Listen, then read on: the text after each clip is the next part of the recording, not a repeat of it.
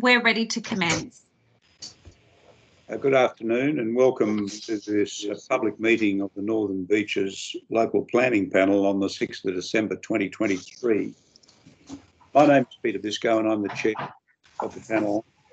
With me today are Deborah Laidlaw and Robert Hussey, who are both expert members of the panel, and Frank Bush, the community representative. All members of the panel have signed declarations of interest indicating that they have no conflict of interest in relation to any of the matters on the agenda for the public meeting nor the non-public meeting items today. The panel acknowledges the traditional custodians of the lands in which it gathers and pays respect to their elders past and present. The minutes of the previous meeting of the panel held on the 22nd of November 2023, I note, were adopted by the chair and have been posted on Council's website. There are four items on the agenda for the public meeting today. I will identify them now and then identify the non-public meeting items. Before I do so, I would mention that the public meeting is an opportunity for those who are registered to speak, to make oral submissions. Speakers should be informed that the panel has been briefed their written submissions, all written submissions, so there's no need to read them again, nor is there any need to repeat what a previous speaker has said beyond indicating that you agree with the particular points that they may have made. Speakers normally have 3 minutes in which to speak, but that can be extended by myself as the chair if you make an application to me to do so. At the end of your 3 minutes, there will be a noise which you will hear, which will indicate that the 3 minutes is up. As regards the public meeting items, the first of those is identified as 4.1 on the agenda, DA 2023/0367, relating to 52 Old Barrenjoey Road, Avalon Beach, for demolition works and construction of shop-top housing. Item 4.2 is DA 2022/1985, concerning 27 Wayne Street, Freshwater, for demolition works and construction of for demolition works and construction of a residential flat building. Item 4.3 is DA 2022/2152, relating to 122, 122A, 124, 126, 128 Crescent Road, and 55 and 57 The Avenue, Newport, for demolition works and subdivision of land into 8 lots, including tree removal and infrastructure work. Item 4.4, which is the final public meeting item, is DA 2022/2256, relating to 22 Raglan Street, Manly, for demolition works and construction of a mixed-use development with basement car parking. For completeness, I'll identify the non-public meeting items. The procedure of the panel is that at the conclusion of the public meeting items, that public meeting will be closed and the panel will shortly thereafter retire into a closed session to consider the public meeting items and the non-public meeting items. So I'll now identify those non-public meeting items, which are 3 in number. Item 5.1, DA 2023/0798, relates to 41 The Corso, Manly. That is for use of premises as a tobacconist and associated alterations. Item 5.2 on the agenda is DA 2023/1011, concerning 38 or 1/38 and 2/38 White Street, Balgala, for the Torrens subdivision of 1 lot into 2. And item 5.3, DA 2023/1097, concerns 91 Richards Road, Scotland Island, for alterations and additions to a dwelling house. We'll now proceed to deal with the first public meeting item. That's the one I identified earlier, 4.1 DA 2023/0367, concerning 52 Old Barrenjoey Road, Avalon Beach for demolition works and construction of shop top housing. There are 3 speakers registered to speak. Actually, there's only 2 registered to speak. 1 objector and one person on behalf of the applicant. The objector is Ryan Mayapan, owner of Avalon Beach House Preschool at 50 Old Barrenjoey Road, Avalon. And the registered speaker for the applicant is Greg Boston of Boston by Fleming. Mr. Mayapan, would you like to address the panel? Thank you, Peter. Thank you for the opportunity, and good afternoon, panel. Look, I am here with Arti, who is also the owner of Avalon Beach House Preschool. We purchased the business recently, and we took over on the 20th of November. We found out about the new construction, the demolition construction at the neighboring site, which is 52. The proximity of the site is really close. I know the council and the panel knows pretty much how close the building is. The major concern from all of the families that I'm representing here is around the light, the access to light, as well as, you know, the debris and the noise that it's going to produce at the time of construction. I would like to take this opportunity to explain that some of the construction material could be hazardous to the children. We've got 45 families registered, 45 young children in the center between the ages of 18 months and 6 years. I am genuinely concerned about some of the debris, particularly from cutting concrete or removing concrete from the site. I have also done some research around the air quality issue that it can produce in terms of the microns not being the right level for the children. Also, the noise levels that a jackhammer could produce is quite high, more than twice than what the audible range for the children could be. So if a demolition work is happening during the time of operations, it could be really dangerous for the children. I want to make sure everybody is aware of it. New South Wales pollution law also has identified the level of noise that's allowed during the daytime. After construction, what all of us in the community are worried about is the height of the building.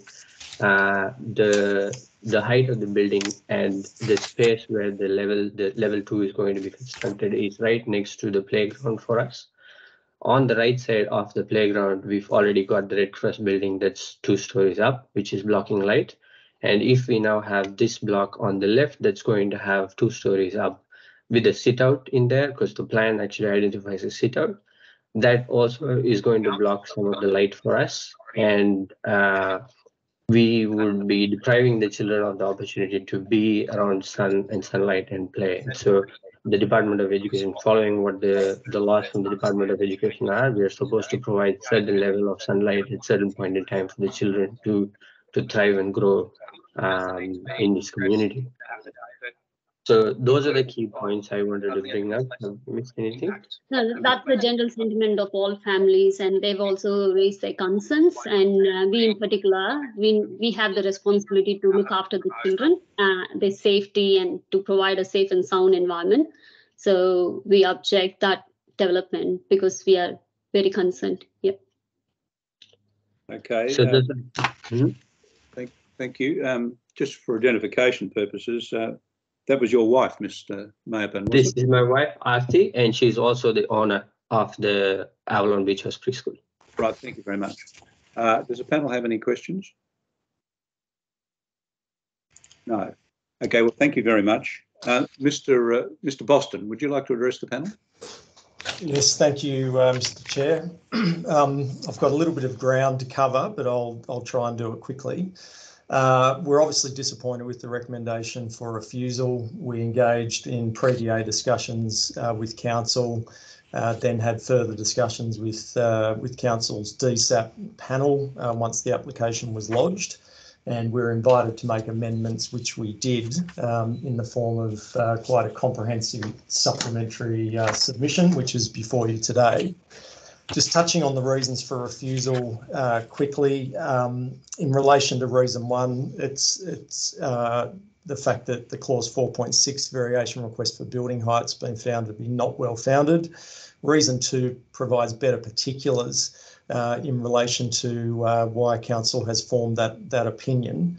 And what I ask you to do is to carefully consider the clause 4.6 variation request prepared by the proponent or prepared by me, rather than relying on the commentary within the council assessment report. And to that extent, if you go to page 29 of the assessment report, you'll see comments such as the applicant's written request argues in part, and then there's bullet points in italics. They are not my words. That is council's position in relation to their interpretation. And again, in relation to the concluding comments in the report, there's a comment there that the clause 4.6 variation request effectively seeks justification on the basis that the control's been abandoned, which is certainly not any part of the clause 4.6 variation request prepared by the proponent. We say that when you go to the clause 4.6 variation request prepared, in particular page 6, where you're looking at the objectives of the standard, that it first talks about consistency with the desired future character of the locality. And I'd point the panel to the fact that there's been recently approved and constructed development at 62 and 66 Old Barrenjoey Road, same side of the street directly to the north, which have been approved as 3-storey elements. In fact, the more recent one in 2021 was approved by the court, and that also had a clause 4.6 variation request. So in terms of that particular development being 3 stories, being found to be consistent with the desired future character and the objectives of the standard, we say that our proposal is entirely consistent with that. The second objective asks you to consider compatibility in relation to the existing built form in the street. And again, from pages 7 through to 9 in the statement, clearly identify that a majority of the older buildings on the western side of Old Barrenjoey Road, approved pursuant to the current DCP, which turns 20 next year, certainly reflects the older type of development in the area, which is referenced in the desired future character statement. So we say that the 3-storey form in itself is consistent with the desired future character statement, and also consistent with the established character of the area. In relation to the third reason for refusal, it goes to stormwater. We were never given an opportunity to respond to that particular issue. I say it's a matter of detailing, able to be dealt with by way of a deferred commencement condition. Reason 4, solar access, which is being touched on by the neighbour to the south. The relevant objective of the height standard is to minimise solar access. The assessment report, in the absence of any particular standard relating to childcare centres or in fact overshadowing of commercial premises, has adopted the 80 square metre requirement that applies to dwelling houses. We say in the context of a childcare facility constructed in a relatively high density local centre, that that's simply the wrong test, and the correct test is to go to the provision which talks about minimising. And if you turn to the shadow diagrams prepared in support of the application, you'll note that, and in my supplementary statement, that the non-compliant portion of the development simply doesn't cast shadow onto the adjoining play spaces between 9 and 12. And where there is some shadowing between 12 and 3, a majority of it is within the self-shadowing alignment. We've also provided shadowing for the equinox in September, which shows that there's no additional shadowing from the non-compliant elements at that particular time. I also asked the panel just to go to DA09 in the plan bundle, which is the section. And what this section shows is that towards the eastern end of or Edmund Hock Avenue component of the development, that the building is well under the height standard. And that's been a deliberate design outcome to minimise the shadowing impact onto that adjoining play space. And to that extent, we say that we are consistent with that particular objective, particularly in circumstances where the building height breaching elements don't contribute to it. Reason 5, storage can be conditioned. The awning reduction at the front of the site could be conditioned, which is reasons 5 and 6. Reason 7, front building line. I refer to you to page 17 of the assessment report, which contains the Design and Sustainability Advisory Panel commentary in relation to setbacks. In their opinion, the lower 2 floors, or the first 2 floors, should maintain the existing nil setback to Old Barrenjoey Road established by the adjoining properties, and that the upper level should be set back at least 3 metres. Now, the upper level of the proposal is now back 12 metres from the old Barrenjoey Road frontage to the building facade, and 15 metres back from Edmund Hock Avenue to the east-facing building facade, so that the upper level is a recessive element in the streetscape. And to that extent, we believe that the front setbacks proposed, or the setbacks generally, are entirely appropriate.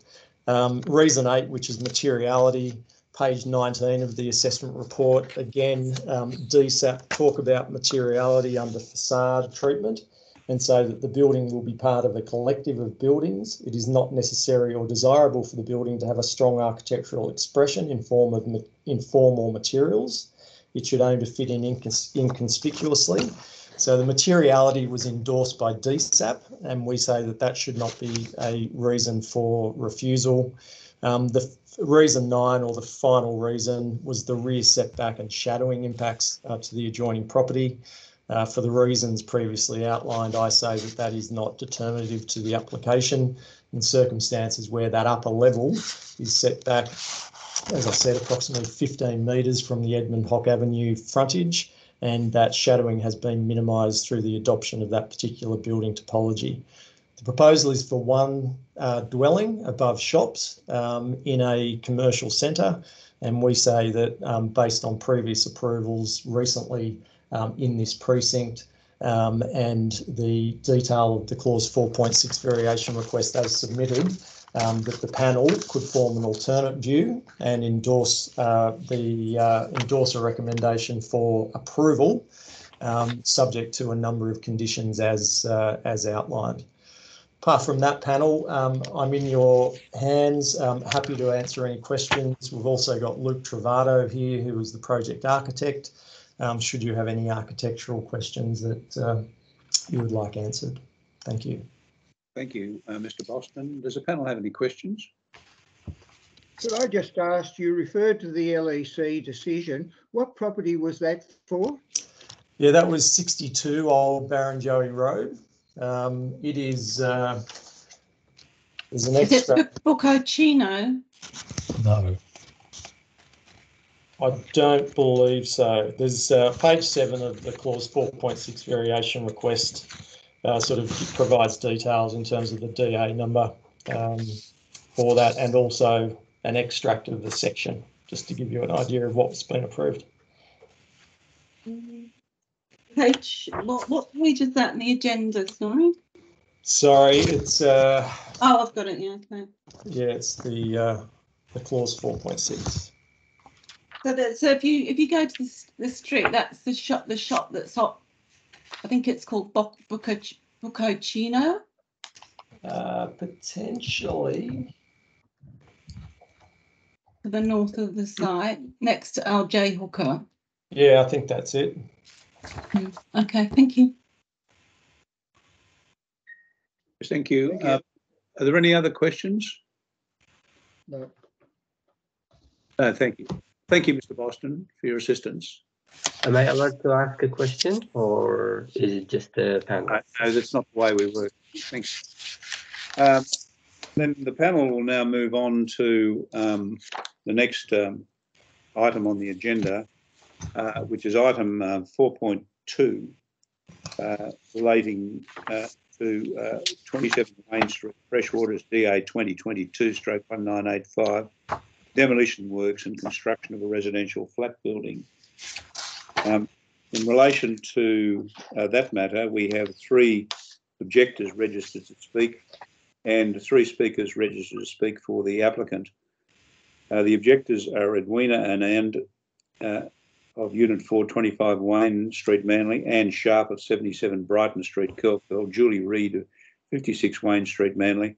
And for the applicant, we have Ben Dalglish, described as the applicant owner, Greg Boston of Boston Blythe Fleming, and Alain Assoum of Fuse Architects. Ms. Anand, would you like to address the panel? Hello. Did he send me? Sorry, I missed that. Would you like to address the panel, Ms. Anand? Yes, sure. Good afternoon, everyone. Thanks for allowing me the opportunity to speak to you all today on behalf of myself and my neighbours in Unit 25 Wayne Street. We're actually in Freshwater, not Manly. As concerned residents, we'd like to discuss as well as shed light on some significant issues surrounding the recent decisions made by Council regarding the developer's application. I will, however, start by saying I'm extremely happy that the Council has advised to reject it, because this is a unique site in its constraints and I believe should never have been zoned for medium density. A 4-storey building on a small-scale block situated on a hairpin bend where parking is already beyond maximum is a huge red flag in itself. While we acknowledge and respect the Council's commitment to maintaining the size and scale of developments, we are troubled by the selective focus on certain aspects of the application and feel they have overlooked other crucial considerations. The Council raised concern about the building's overlook on the southern side of the block, stating detracts from southerly outlook. However, what perplexes us is the apparent oversight in addressing the overlook and overshadowing into our unit block directly next door.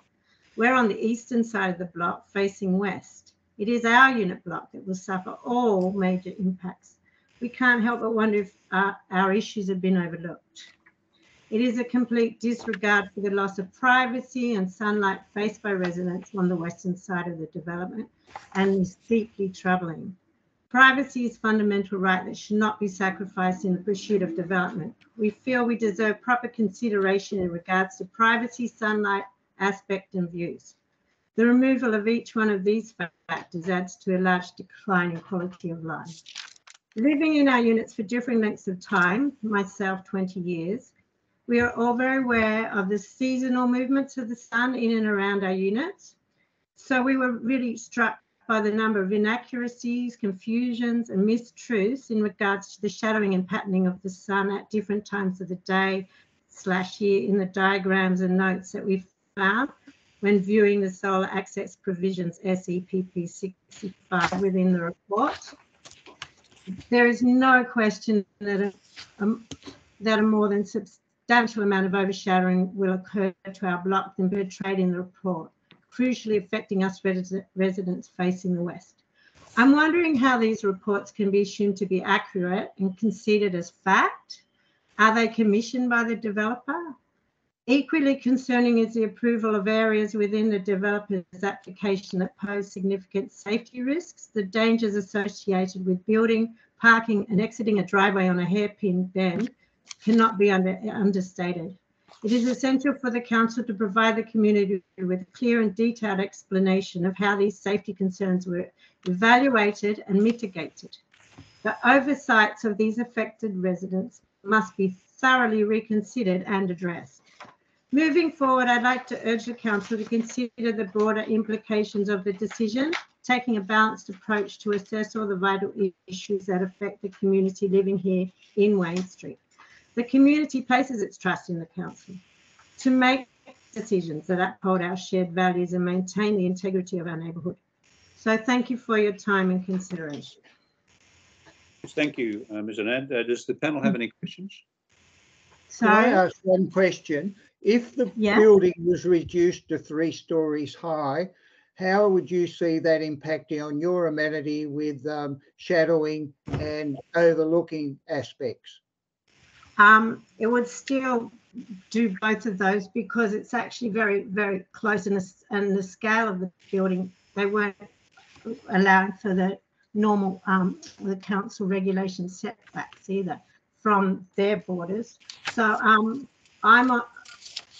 we're very close to it. There's only like a couple of meters from the actual where the property starts, and I'm on the bottom floor, and 3 of my windows face west over this outlook, and all 3 of them will just look straight onto windows looking into me, and right there, and same with the person above me and the person above me, because we are only a 3-story block. There's no one above that, and we already have not much sunlight at certain times of the year. And looking at the sun charts, it just wasn't real, because at the most we'll have 1 or 2 hours of sunlight in summer, and that's about it on our verandas. And we all dry our clothes on there because we don't like to use dryers because of environmental reasons. So we all accept that we hang our clothes out on our verandas. So, yeah. Thank you. Does the panel have any other questions? Right. Thank you, Ms. Anand, for your assistance. I move on now to the second objector who registered to speak, who is Anne Sharp of 77 Bryden Street, Curl. Ms. Sharp, would you like to address the panel? Hello, can you hear me? Yes. Okay, I'm not sure if my camera is working all right, but anyway. Yes, thank you for the opportunity to speak. I support the council recommendation for refusal. The proposal is an overdevelopment of the site, which has significant constraints that necessarily restrict development. The site constraints include the size of the site, the boundary setbacks, the impact on adjoining land, and the context, which includes no parking on the bend. In terms of the footprint for this development, the site has a total site area of just over 550 square metres, and the development control plan requires 50% open space. So that restricts the development footprint to just over 270 square metres. The footprint of the proposed development greatly exceeds this area that is permitted for development on the lot. In relation to side boundary setbacks, that's the B5 under the Warringah Development Control Plan, there's several non-compliance with that control for the basement, the ground building, the retaining wall, and the first to third floor sections of the building. However, the B5 appears to have been inadvertently omitted in the compliance assessment table and also the detailed assessment. The side envelope is included, but not the side boundary setbacks. The non-compliance for the B5 is significant and really should be included in the recommendation for refusal, which is, yes, the number of which I don't have at hand, but it's so included together with the B3 and the B7. A further concern is the earthworks and the sloping land, the extent of the excavation. The zero setback for the excavation and this extent of the excavation will, in my view, affect adjoining land. It's likely to impact on the existing drainage patterns and the subsurface flow, which in turn is likely to affect soils and vegetation, including the council verge. But this matter, together with potential drawdown on the adjoining land, is not considered, even though the matter may be relevant to the local environment plan. The proposed excavation across the site doesn't allow sufficient soil depth to support trees of a reasonable height to screen the building. A further concern is the access driveway. The traffic engineer referral response states the driveway is located, or the proposed driveway is located at the southeast corner, which is not the safest option, with access being preferred from the northeast corner, which is the existing access. The report does not adequately consider the public safety and potential speed of travel for vehicles and cyclists on the downhill slope, and also the risk to pedestrians. The potential hazard this poses for public safety will not be adequately addressed with conditions or minor amendments. I understand that Council, as the roads authority, will always consider the public interest and safety when assessing any application. I'm not sure, but if Council ideally should have the discretion to refuse a proposed driveway access on the grounds of public safety. This should always take priority and not be compromised as a concession to proposed development, and that includes in this instance. Thank you very much for the opportunity to speak. Thank you, Ms. Sharp. Does the panel have any questions of Ms. Sharp? No. Thank you. Then we'll move on to the third objectors registered to speak. And that is Julie Reid of 56 Wayne Street, Freshwater.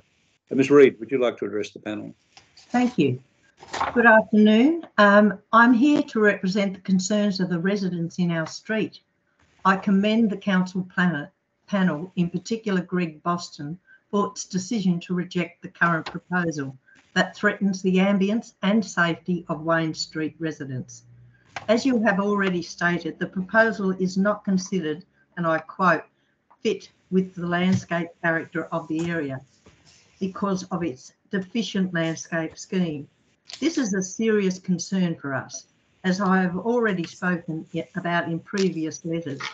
We have over 340 residents already in this street. The proposed development only has one entrance or exit, and as Anne Sharp has already said, that will cross double yellow lines on a bend where all traffic has to negotiate to exit our street. Aside from the danger of this proposal, it is a structure that doesn't fit with the character of homes in our street. Wayne Street is the oldest and first built street in the North Manly area. Most residents were built in the 60s and a few are over 100 years old. When we first moved here almost 40 years ago, the street was a two-way traffic thoroughfare. In 1987, because of the danger, we banded together as homeowners, and with the support of Dr. Peter McDonald, our MP at the time, we successfully had the street closed for safety reasons. The top end was transformed into a cul-de-sac, and green open space for recreation. We should preserve this heritage feature for the needs of our community. When addressing the concerns of traffic in the report, all the residents, the panel noted in paragraph 2, page 130, that traffic concerns were not seen as unreasonable, I quote. So we can only assume that you are aware of the issues we have submitted of those issues, but you aren't able to authorise or address them as a council. I hope Anne's right in her comment as well. Traffic and parking in a one-way street is of major concern, and the bulk and size of this development and any future developments need to be addressed seriously. Our safety is everyone's priority.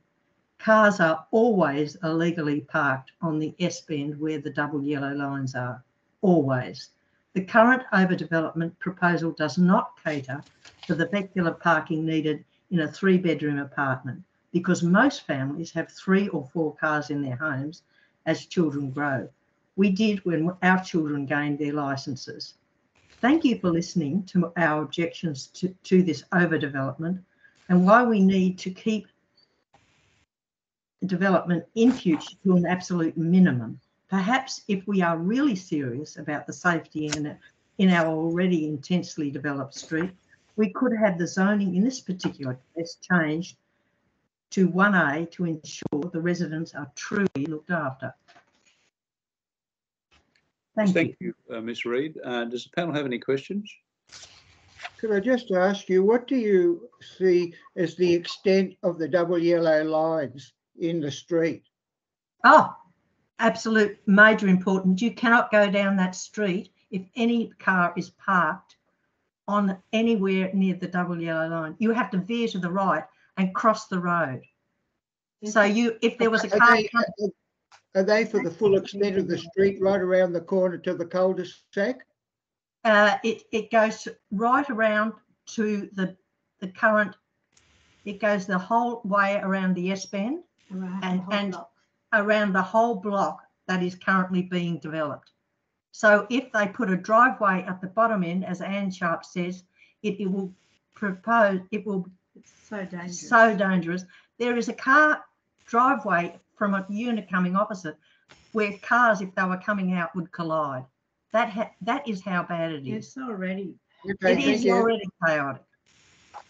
It's chaos. Does the panel have any other questions? Okay, then if not, thank you, Ms. Reid, for your assistance. We'll move on then to the registered speakers for the applicant. The first one on the list is Ben Dalgleish, the applicant owner. Mr. Dalgleish, would you like to address the panel? Yep. Hi, everyone. My name's Ben. So I'm the applicant and the owner for the site. A lot of the more technical aspects I'll probably leave to my planner, Greg Boston, to address. But I probably just wanted to give a bit of history and background to the panel, just about my level of disappointment with the way the process has happened. You know, obviously the site is zoned for the use that we're putting on, which is, you know, we're allowed to do residential site buildings. We originally started this process back in January last year, so we're kind of coming up to 2 years. We had a pre-lodgement for the site, and you know, we obviously went through it with DSAP. Then again with council, we had 2 pre-lodgements. At great expense, we lodged plans, and then we obviously amended the plans afterwards due to feedback from council and DSAP, and we felt we adequately responded to all the queries raised by DSAP and council. We had, I guess, a buy-in and confirmation from council on the latest scheme.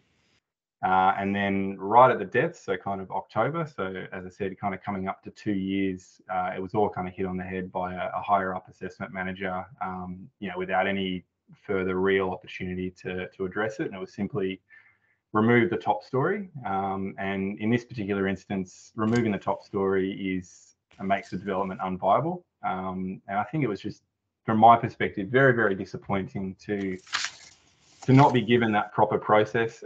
Sorry, Edwina and Julie, you're just making cry faces on your screen, and I can see it. Would you mind not doing that, please? Your camera's still on, and I can see you.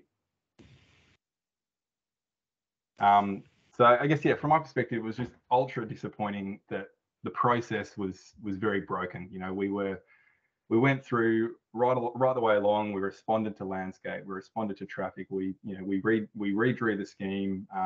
We were in a position where essentially we had confirmation from the assessment officer, confirmation from his manager, confirmation from DSAP that we'd adequately responded to their concerns on the site.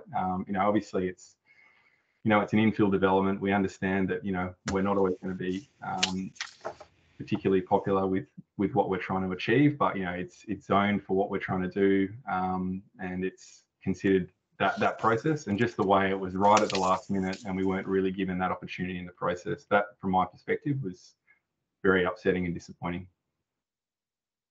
Yes, thank you, Mr. Dalgleish. Does the panel have any questions? No, thank you. Then we'll move on to the next registered speaker for the applicant, who is Greg Boston of Boston Clinic. Mr. Boston. Yes, thank you, Mr. Chair. Look, that summary is about right. There was a final set of amended plans submitted for council's consideration, and if you turn to page 90 of the assessment report, which is the final conclusions in relation to how the plans currently before you address the DSAP recommendations. It says here that the development has been satisfactorily amended and refined to address the issues raised by DSAP, and as such the proposal is acceptable in that regard. You'll read through the assessment report in relation to there being no unacceptable impacts in relation to privacy and solar access. They've been comprehensively dealt with. It would appear that council's fundamental concern is in relation to the clause 4.6 and what precedent that might create. And all I can say to that is that this is an isolated site. It is in a R3 zone. Yes, it's at the zone boundary interface, but we say that that we have appropriately dealt with that zone boundary interface. Unlike, so reasons 1 and 2 relate to the 4.6 not being well founded. And again, I asked the panel to read the 4.6 variation request as prepared by the proponent, not as interpreted by council in the assessment report. Unlike Pittwater LEP building height standard, which we dealt with on the first item, the Warringah LEP building height standard doesn't talk about desired future character. The first objective is to ensure that buildings are compatible with the height and scale of surrounding and nearby development. So that is the test in terms of building height as it relates to compatibility.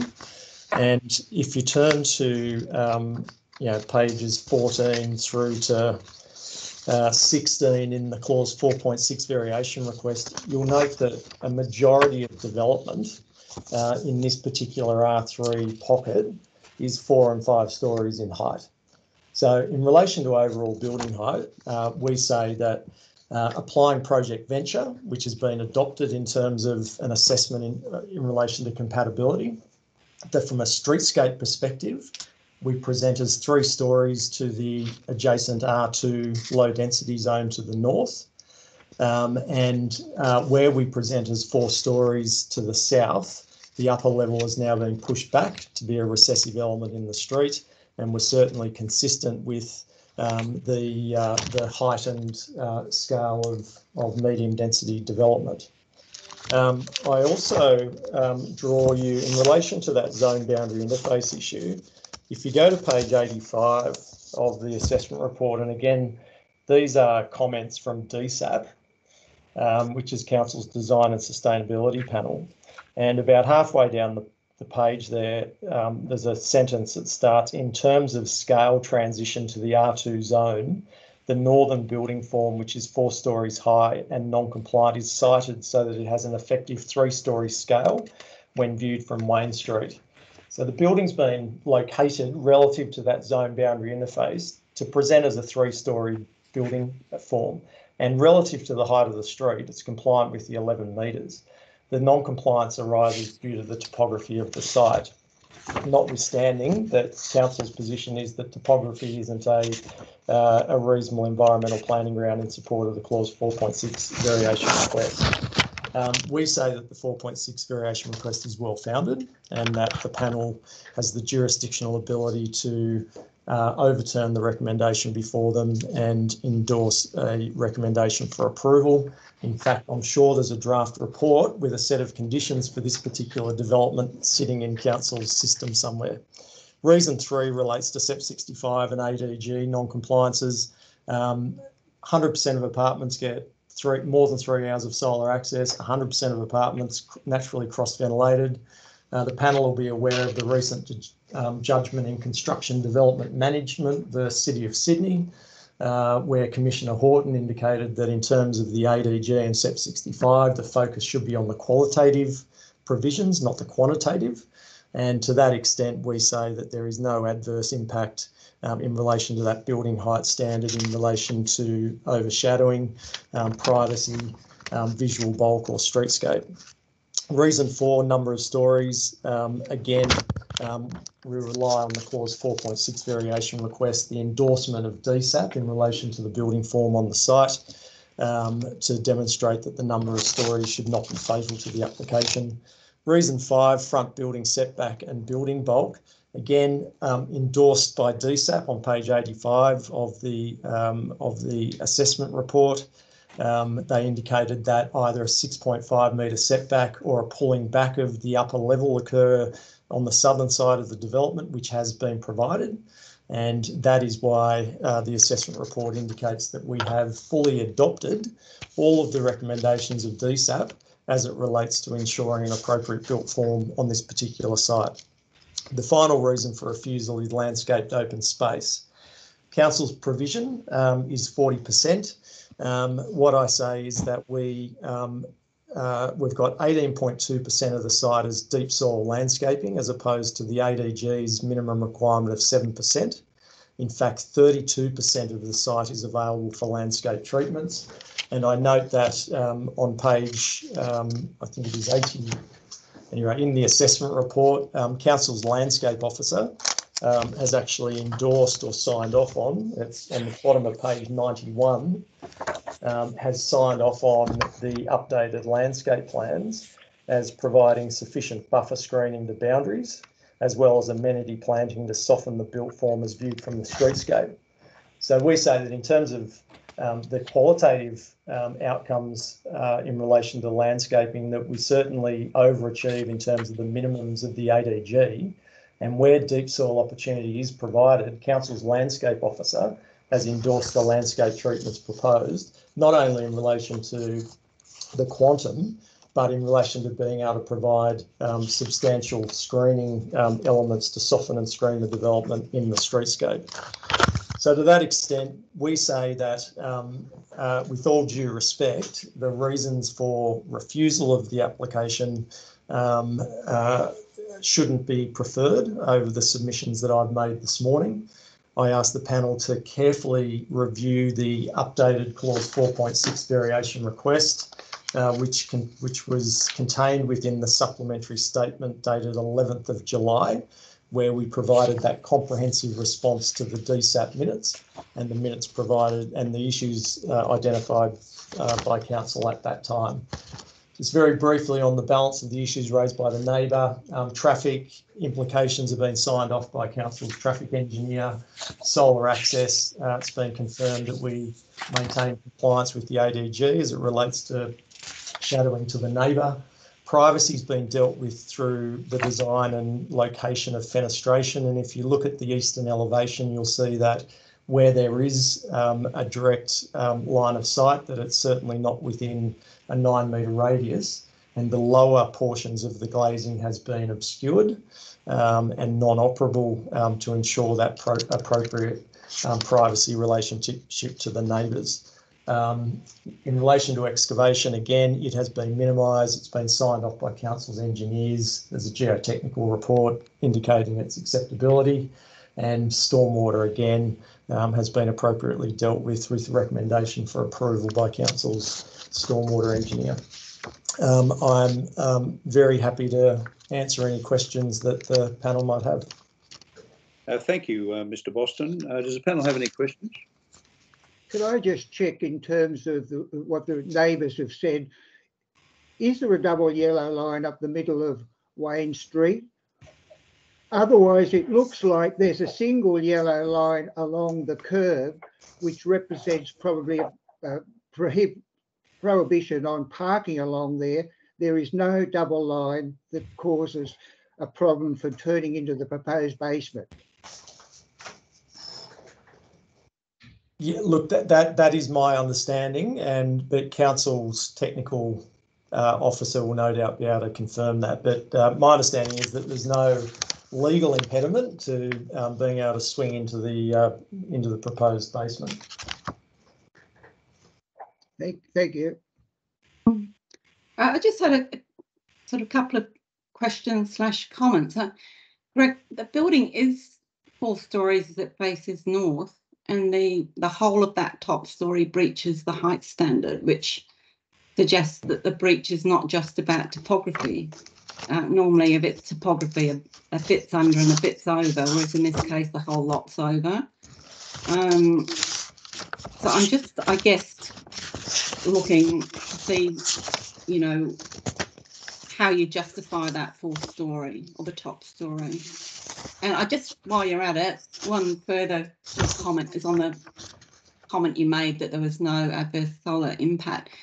The so-called view from the sun diagrams you've provided are not true view from the sun. They're some sort of hybrid, which doesn't allow you to see which bit of the building is causing overshadowing.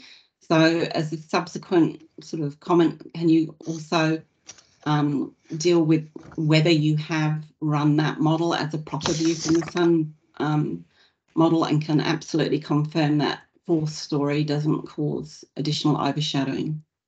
Yeah, sure. Look, the project architect is actually registered as well, so I might defer the shadow analysis to him, if that's okay. Look, in relation to the building height breach, if you go to, I don't know if you've got the clause 4.6 variation request in front of you, but there's a building height blanket diagram in there, and what the 4.6 identifies is that the northeastern corner of the roof form, so setting aside the lift overrun, breaches the height standard by 500 millimetres or 4.5%. Southwestern corner 1.3 metres or 11.8%. The southeastern corner 1.13 metres or 10.2%. The lift overrun does breach by 1.67. So to answer your question in relation to it being a whole floor plate, that's not correct. It is, yes, there's habitable floor space, but it's certainly not a 3 metre, whole floor plate breach. No, I'm saying that the entire floor plan, I mean, normally, as I say, the point is that in a normal way, when you use topography as justification, it's because the height plane is sloping across the building. So you'd normally have, a bit that's under the height plane and bits side. In this case, the whole of the roof is over, including the lift. Yeah, correct. Look, absolutely. Yeah. I'm not moving away from that. On the northern side of the building, and the building sits down relative to the northern sort of street frontage, approximately a storey. So you'll see that on the sections, and that's where DSAP were generally comfortable with that. And on the northern end, it's sitting below the height standard. So again, there was some give and take in terms of the extent of breach, but in terms of the broader issue of compatibility, I've already spoken to that, and we rely on the clause 4.6 variation request. So there's no question of revisiting the top story. Then I think is what you're saying. Oh, look, we were happy to have a look at putting rather than apartments, some mezzanine bedrooms up at that level. But by the time that this matter was on the agenda, it was all too late to do that. But as my client said, for a site such as this in an R3 zone, to lose a whole apartment just kills the scheme. And in circumstances where this is 2 years along, where we've been back to DSAP twice and we're given the green light to formally amend the application with amended plans, that's where the frustration lies. But again, look, we believe that on merit, the application is acceptable. But if the panel were of the mind to allow a further amendment to reduce the amount of floor space up there, we'd certainly be prepared to look at that. It was DSAP that suggested the communal open space on the southern side. I think that is a value add. It's a good amenity outcome, but we're in the panel's hands. Thank you. Are there any other questions of Mr. Boston? Can I just follow up that if there was consideration of a reduced area on the top, how would you do that? How could you achieve that? Oh, look at the clients here who's actually had a look at that, but it would be sort of masonette type upper level apartments where there were some bedrooms up at that upper level, and it would be a more reduced footprint so that the upper level would pull away from that northern interface. But just trying to understand whether it's a streetscape zone boundary interface or simply a numerical provision that you're trying to reduce the amount of breach. But look, if it's a difference between a negotiated approval and a refusal, we'd certainly be happy to have a look at an alternate that might satisfy the panel. Thank you. Does the panel have any further questions? Very well. Well, thank you, Mr. Boston, for your assistance.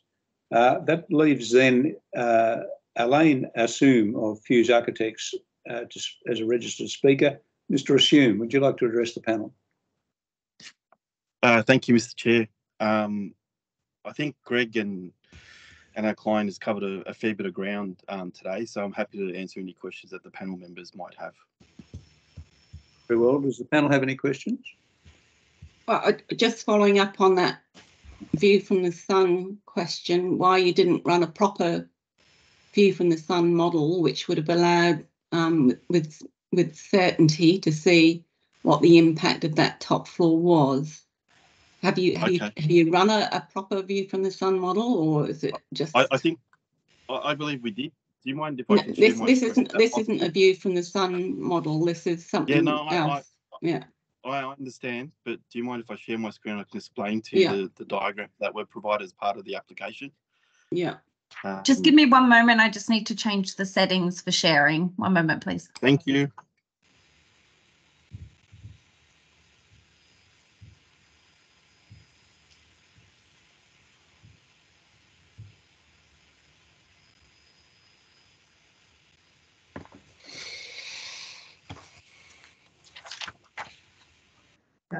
Are we allowed to ask questions? No. Right.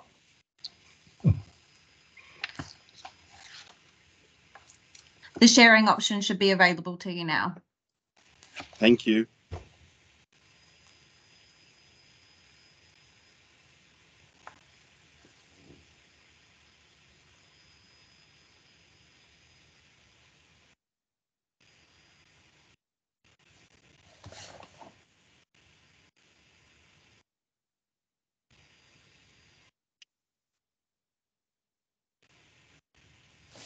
Okay, can everyone see that?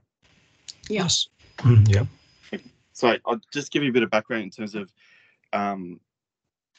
how we structured the studies that we did prepare in terms of the overshadowing impact on the neighbouring properties, specifically to the east. Is you can see here what we did is we researched and we mapped out, I suppose, the layouts specifically to those neighbouring apartments that you can kind of see here. So the three kind of types that were available to understand, I suppose, from our perspective, is what type of space is behind the windows that are facing the boundary and the street itself, and the location and the extent of the balconies that they receive. So that was the first step in terms of mapping out, I suppose, the existing context that we were looking at. I'll go back to this. So again, the first step that we did was prepare based on the mapping out in 3 dimensions the topography of the site based on a survey, and then using the survey as well, it showed the full extent of the neighbouring buildings in terms of the height of the ridges, the eaves, the window locations, etc. So again, that allowed us 3-dimensionally to model the existing context as it currently stands, and that's what in plan view what you're currently seeing on the screen there. So the usual kind of overshadowing diagrams were prepared, but in addition to that, and Deborah, I'll take your point and I'll address why we didn't use the sun eye view kind of diagram structure, which we have for our building itself, was that we then mapped out. Stop that actually, because you actually, and I apologise. Oh no, is it the same thing? Because there is a second set of diagrams which do appear to be sun eye view. Yeah. Is that the one with the yellow on? Yeah. So they're the sun eye views for the proposal itself, which shows the building itself and confirming that our 75 diagrams regarding the daylight is satisfied. So that's where Greg talked about 100% natural ventilation, 100% solar, and we talked through the design review excellence panel through those diagrams. But in terms of the reason why we did what we did in terms of measuring and identifying the impacts on the neighbouring properties was that we always wanted to see the windows that face the boundary itself, because what we had was the shadow itself being modelled in elevation. So we had the plans previously that showed you, I suppose, the shadows in plan, what they were doing from the existing and the proposed, but it doesn't show you elevationally what the proposed shadows from our scheme were doing on the neighbouring property. And that's what the second set was regarding, is we operated the camera in a way that showed us those 2 critical elevations that were facing the side boundaries from the neighbouring properties. And then 3-dimensionally, the shadow cast from our proposal, you could see from each view. So you could see from there at June the 21st at 11 a.m, the shadow cast from the neighbouring block to itself. And as we kind of come around, and you can see it there at 1:30 p.m. So we did it for every half an hour, or every 15 minutes, sorry, not every half an hour. Could I? As you can see there. Yeah. I just wonder if I could stop you, because I mean, what the question was primarily about what the impact of the top floor was, and that seems to be shown on DA 415, which is the yellow. If you scroll down, is it 415 sun view diagrams? They're in yellow. Sorry, I'm getting there. Yeah, these ones. Now, if you scroll around to after 1 and 2, 3 p.m., I mean, that, I guess that was the crux of my problem, is that those clearly show that top floor is causing additional shadowing.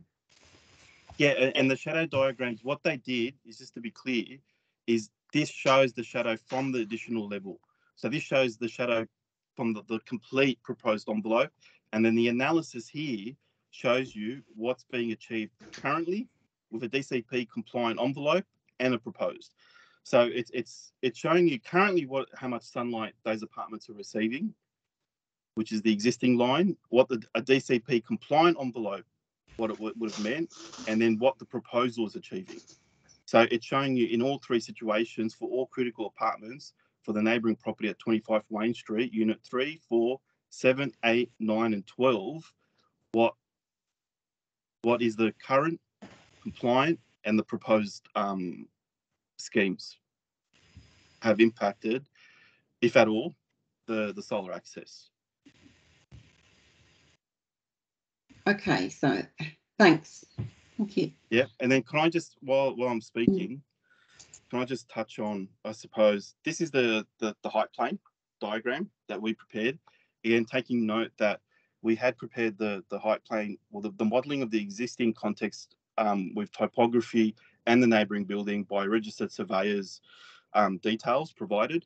And as you could see, and this is the discussion that we had with the design review panel, but also council officers, if we're talking about the existing context, is that the two neighbouring properties at 25 Wayne Street exceed the height limit themselves. So in terms of the existing context, and what we're proposing is that it's no different than what the existing buildings exceed the current LEP height plane, maximum height plane, as this diagram kind of demonstrates. So you can see here 25 Wayne Street in terms of the roof eave, the roof ridge, and where that is that you've got one level pretty much that exceeds the height limit, with the neighbouring, with the one facing the north, with the roof over the height plane. So again, this is all part of the discussions we had in terms of how the building fits in terms of the existing character, and how the LEP height plane, maximum height plane, could be seen in terms of its existing context with the neighbouring buildings as well.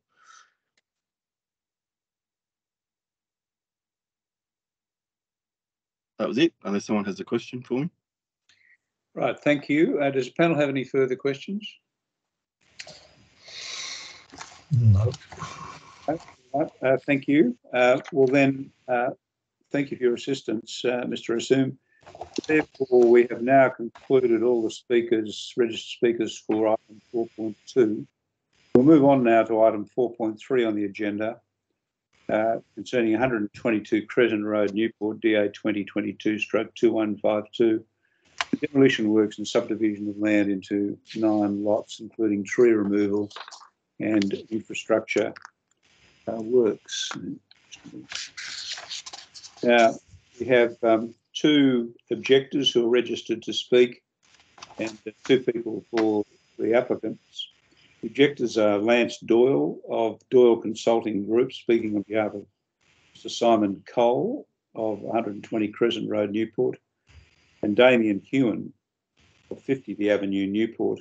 And for the applicant, we have Stephen Gouge of Ethos Urban, planner for the application, and Marco Silva of Ethos Urban. Mr. Doyle, would you like to address the panel? Thank you, Mr. Chair. I assume you can hear me? Yes, thank you. I'm representing Mr. Coles. He's the the adjacent property owner at number 120. There are no fundamental objections to the proposal. What we'd like the panel to assure us that the foreshore building line amendments are taken into account. I note that one of the conditions says the building footprint on the proposed lot 5, which is the one directly adjacent to my client's site, will provide a minimum setback of 15 metres to the mean high water mark. I'm assuming that that measurement reflects the proposed changes to the foreshore building line in the LEP guide, and I'd just like that to be shown on the approved footprint plan on page 266 of the report, sorry, of the agenda, just so it's clear to anyone, including certifiers and other parties, that the approved footprint has to be amended to reflect that new foreshore building line. Because as you can see from the LEP map number 10, the foreshore building line wraps around the existing development on the subject site, which is an anomaly, obviously. So we'd just like some clear indication on the approved building footprint plans prior to that amendment that needs to be shown on the plan number on page 266, which I think from memory is plan 903, but I'll just check. It's reflected in the condition 7. Sorry to baffle you with numbers like that. It's page 265, actually. 903.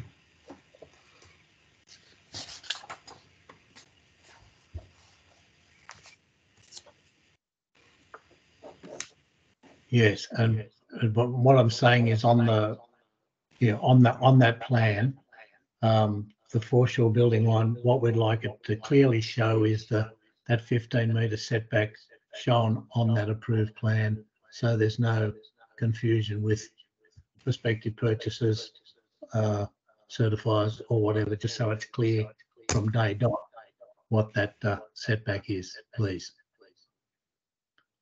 Sorry, just what was the building footprint condition number? Do you have that? The building footprint is condition 17. Sorry, there's condition 119, which talks about the approved building footprint under an 88B. 17 does say the building footprint on the proposed lot 5 shall provide a minimum setback of 15 metres to mean high water. Does that? Correct. That you're happy with that, or you think that's not enough? I just think we'd be comforted by seeing it on the plan that goes out with the approved subdivision. So maybe if the plans, if it was said that the plat was prior to whatever, the plans be amended in accordance with, that 17's got to be done, shown on the plan. Prior to CC would satisfy that, just so it's clear to everyone. Yep. But apart from that, we don't have any fundamental issues with it. So we look forward to the rest of the DAs for the marina, but we'll leave that to another day. Thank you to the panel. Thank you. Does the panel have any other questions? I just have one. I'm just on the last point, actually. Condition 17 does say the following amendments are made to the approved plan. So they would include the 2 plans which you referred us to the report. Yeah, it just seems to be a bit different in interpretation to 119. It says as amended by the conditions of consent. If it said as amended to require a 15 metre setback to the mean high water mark, that would keep me quiet.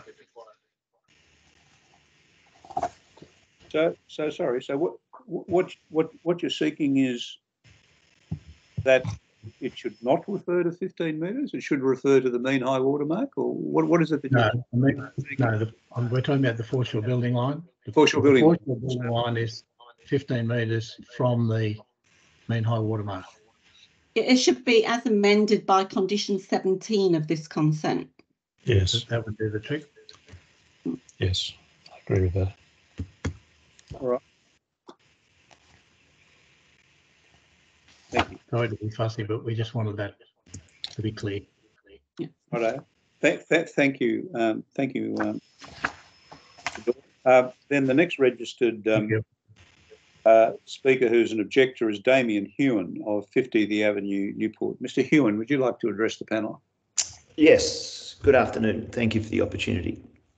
I had Marsden's do my initial submission. I'm just summarising some key points from that after reading the latest assessment report from Adam Croft.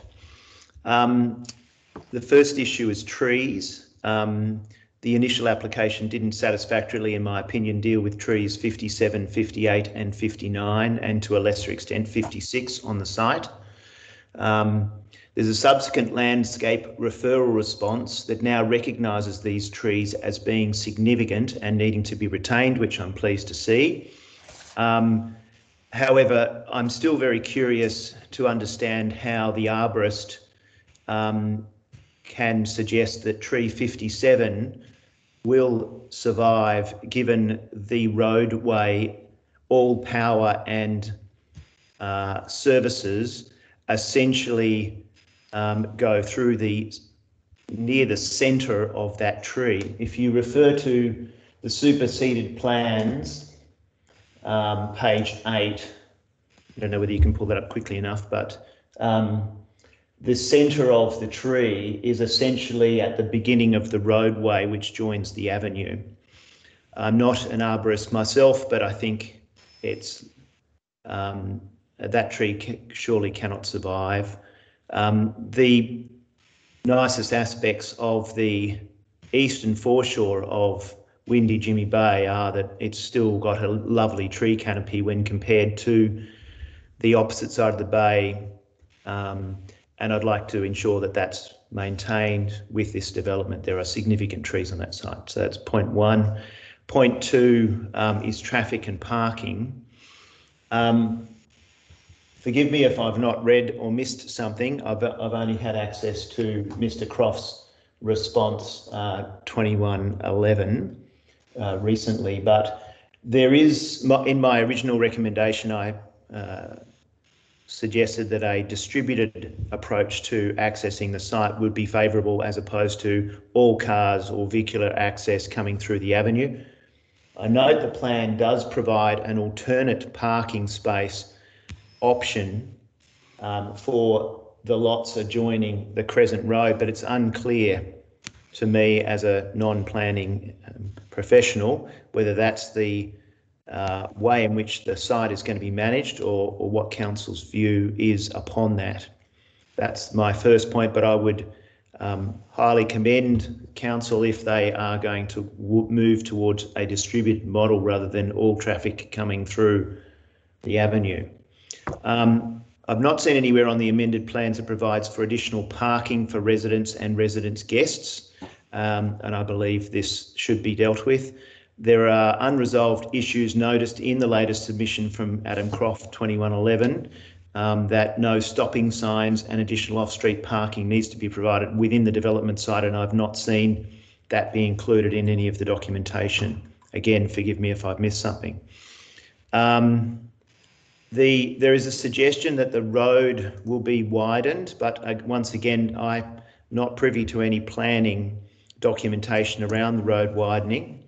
And obviously with any road widening comes some revised stormwater treatment. I'd invite the panel to visit the lower section of the avenue. The road is significantly dilapidated today, and the stormwater management system was probably created in the 60s by some resident with concrete and a bit of steel. So it's not a professional approach and it needs to be dealt with properly. And I'd like to, I think we should be seeing plans to that approach prior to any approval. Vehicular access, once again, the plans do not cater for garbage management, fire evac, turning of vehicles over 5 metres that I've seen. My apologies if I've missed something. The latest waste referral response on the 10th of October still refers to outstanding issues for trucks manoeuvring, inadequate roadway, and that does not meet the requirements of the DCP. I think it's also very important to have defined bin locations so we don't have an amalgamation of 1,000 bins on the verge of the avenue, should the avenue be the only access point, notwithstanding I'm recommending against that. The final point I'd like to make, which probably isn't relevant to this DA, because I understand this DA is just a concept plan and providing approval for clearing, but the original plans submitted by the owners of the site were to suggest that the marina would extend to the north, and I feel that the no marina or private facility should encroach on public land, and so I just want to reiterate that as well. There are several houses marked for a dilapidation report. I'm not sure why 48 and 50 the avenue were omitted from that, given the same proximity to the site as the other two houses nominated. Thank you for the opportunity to speak. If anyone has any questions, I welcome them now. Yes, thank you, Mr. Huon. Does the panel have any questions? No. Okay. Thank you for that. Then we'll move on to the registered speakers for the applicant. First of all, Mr. Stephen Googe, Ethos Urban Planner for the application. Would you like to address it? Sure. Thank you, Chair and panel. So Stephen Googe from Ethos Urban, we're the planners who completed the application. As I'm sure the panel can see, there's been quite a lot of work to and fro with the engineering teams and the referrals, landscaping, traffic, waste, parking, with several referrals. Where we got to was essentially revising the scheme from 9 lots to 8 lots, which brought it entirely in line with the building envelope controls, the minimum lot size controls, and any planning related issues. We really don't have much to add in terms of explanation of the proposal, unless there's any specific questions of us. I too would commend the planners for detailing it all out in terms of the back and forward. I'm happy to address both of the submissions if it assists. It might just give some clarity. I was taking notes. I'll do my best to get through them. Certainly, just on the first one, in relation to Mr. Doyle, very comfortable for that proposed amendment to clarify the conditions referencing each other. I think we were clear on that intent, but absolutely understand that concern. In relation to the items by Mr. Huon, and forgive me if I miss anything, just in relation to landscaping and trees and street trees, the application was amended sort of quite late in the piece in relation to tree 57 specifically. That involved the relocation of the access driveway further to the east from where it was originally proposed, much closer to tree 57. So with the latest set of plans that are being sought for approval, that location of the driveway is well away from the trunk and much further away than what it was originally as submitted, and also has been considered in detail by Council's landscaping and our arborist in terms of the construction methodology of the driveway in that location. That was done in recognition that there may be quite significant vehicles turning around in that point, but that was, I guess, quite a point of discussion with Council to ensure that that driveway could be relocated to ensure there was no discrepancy of that tree. In relation to car parking and access to parking, it's quite an interesting proposition. We had initially discussed with Council in terms of condition 17 of the consent, which relates to a requirement for vehicle access to lots, I think lots 2 and 3, to be off the private driveway rather than from Crescent Road. We would be open to the scenario where if it was seen that a response to the submitter to not have all vehicles coming in off the driveway, the shared driveway, and that some could access off Crescent Road, as is the case for the other vehicles, and we'd be happy for that condition 17 to be removed if it satisfied the panel and the submitter at the same time.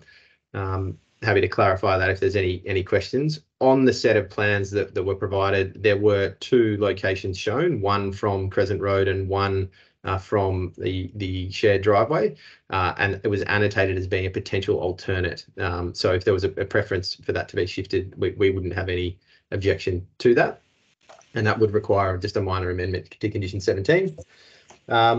In relation to the road widening and discussions with council, in one of the early referrals from council's engineering and traffic team, as part of the subdivision controls in the Pittwater DCP, there's a need for improvements to the carriageway and the adjoining roads in relation to the subdivision. We worked in quite a lot of detail with our traffic engineers, architects, and council's traffic engineer and waste teams. So the proposal or the information that was provided to give clarity to allow that that upgrade to occur, I'm not sure whether that has been provided to the panel, but that did a couple of things. It clarified the expansion of the carriageway, which would then allow on-street parking to be provided on the southern side of the avenue. There is not proposed to be any expansion of the carriageway, if you like, much further west of the proposed access driveway down towards number 50 and down towards the water, on the basis that that's not required to service the proposal, and also there's a number of significant trees within the roadway and essentially on the carriageway that we didn't want to remove. And there's also some parking for those residents, which is within the road reserve, that we didn't want to change that condition on. So essentially, I guess, to respond specifically to Mr. Hewen's question, the upgrades to the road allow for on-street parking and have been designed very carefully in terms of vehicle crossings and widths to allow garbage trucks to come down the avenue, to turn around using our driveway, and to exit in a forward direction. For the benefit of the panel, we had some concerns about the requirement to do that on the basis that that occurs currently in any event. But given the proposed subdivision, we understood the potential need to upgrade the roadway. In relation to stormwater works, we wouldn't have any issue in terms of the necessary upgrades that go with that. It's probably more of a comment that I imagine that will be captured as part of the separate approvals under the Roads Act needed to do that work.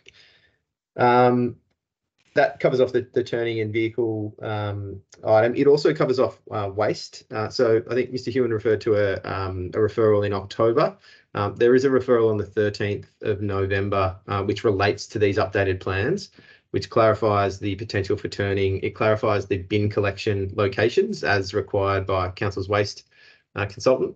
If it benefits, lot 1 is to be collected from either Crescent Road or the Avenue.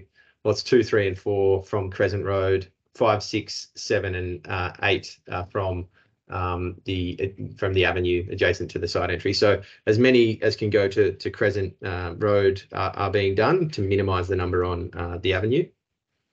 In relation to the marina layout, it's understood in terms of the commentary. It's obviously a separate application, which we are in the process of sort of moving towards, subject to the outcome of this application, and have had discussions with council and also Crown Lands in relation to that, and necessary landowners' consent to move forward. But the design is not yet finalised or submitted. And dilapidation report, I don't, on behalf of the applicant, I don't disagree entirely if there was an oversight for a dilapidation report, if that was a preference to make sure that it's being applied equitably in terms of surrounding properties. So I'm conscious of taking any more time. I hope that covers off those items. If there are any other questions, happy to answer them. Yes, thank you, Mr. Bruce. Does the panel have any questions? I just, with the marina application, is it envisaged there be a reduction so that each lot got one mooring? Yes, essentially, it would reflect very much the case of what occurs on the similar properties sort of up and down. So yes, essentially to allow marina access to those residents. Okay. And with the timing of the DA is progressing, but with the timing of the physical works on the marina, how do you envisage that? I think there are conditions on requiring That's right. Condition 120, I think, and also I didn't jot down the number, but the cessation of the commercial use before should be any commencement. associated physical works. The private marina has to be constructed, and the associated apron removal and reconstruction before the subdivision certificate. And that's okay, yeah. That's correct. Yeah, it was recognised. There's a couple of reasons for that, which we probably don't need to go into, both from a permissibility point of view, but also an operational and orderly development point of view, that it makes sense that the marina needs to be resolved before that subdivision certificate can occur. So we recognise that's then on us to do that, but we understand the need for that condition. Okay, cool. And just one final thing on the widening of the avenue. I think Mr. Huon raised the question of at treat 59. I don't think that widening, it's indicated there's a minor encroachment into the TPZ of 57 and 59, I think, by that widening. Is that correct? So they're intended to stay. I will just double check. Correct. Yeah, 59 is the one that sits essentially next to the road reserve. So that's not going to be, that's not going to be removed. Perhaps if you're looking, sorry, I'm not sure the page reference that might be, you're in the business papers. I'm looking at the 265. DA 903. Yes, yep, page 265 of the business papers. 206. We were conscious of how it's represented in the plan, seeking approval and showing things outside of our boundary. But the grey hatched area, if you like, represents the extent of the proposed road widening in terms of the carriageway. And if you see that kind of moves its way in a diagonal direction towards the existing carriageway, which narrows down and gets much shorter next to tree 59. So essentially the only works that are occurring there are within a small margin of the canopy and nothing close to the tree. Okay, thanks. That allows all of the necessary turning to occur without having to go further down the avenue closer to the water, or number 50. Does the panel have any further questions? No. Well, okay. No. Thank you, Mr. Gooch, for your assistance. Thank you to the panel and to the planners. Thank you. The final registered speaker is Marco Silva of Ethos Urban. Mr. Silva, would you like to address the panel? Thank you, Chair. I might jump in. Mr. Silva is actually from the applicant, and he's just received a text to say there's nothing that needs to say. He's not from Ethos Urban, but from Essex Property, the applicant. Jumping. Thanks. Thank you very much. Then that concludes all the registered speakers for item 4.3. So we'll move on to the final item on the public meeting agenda. Item 4.4, concerning 22 Raglan Street, Manly, DA 2022/2256 for demolition works and construction of a mixed-use development basement car parking. There is no objector registered to speak. There are 4 registered speakers for the applicant, who are Matt Carlisle Architects, James Phillips, Heritage Consultant of Weir Phillips Heritage and Planning, Lockie Paramore, the owner applicant, and Greg Boston of Boston Blythe Fleming.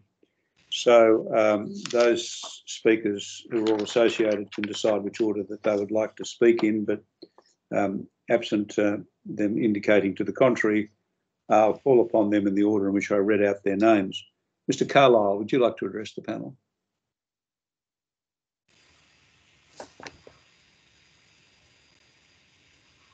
Mr. Carlisle, are you there?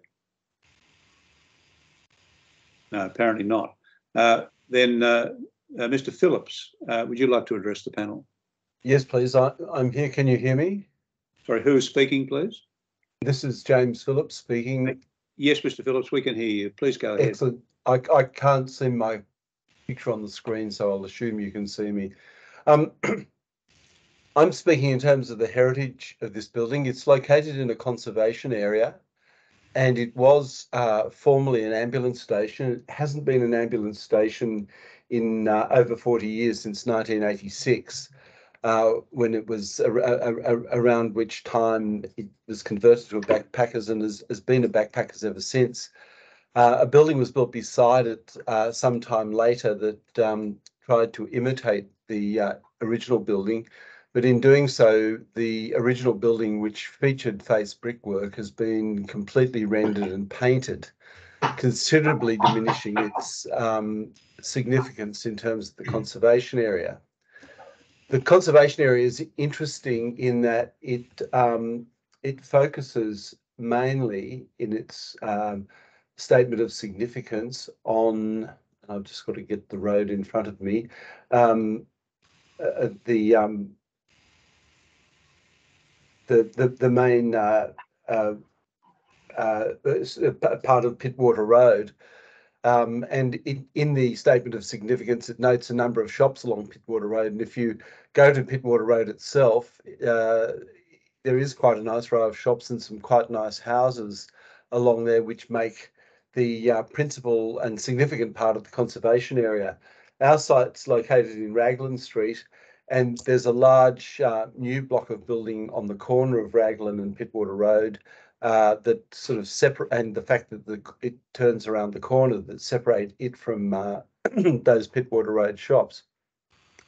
I think it's valid that the applicant has gone to much trouble and with much passion to have a building design that demonstrates design excellence and that will contribute to the area as a new building of high quality. And as such, from a heritage point of view, removing the existing building, I don't think will constitute a loss to the heritage amenity of that part of Manly, particularly, as I said, the conservation area which gives within which it lies focuses its significance on Pittwater Road and that area of Pittwater Road north of Raglan Street, which is not directly visibly connected to the subject site.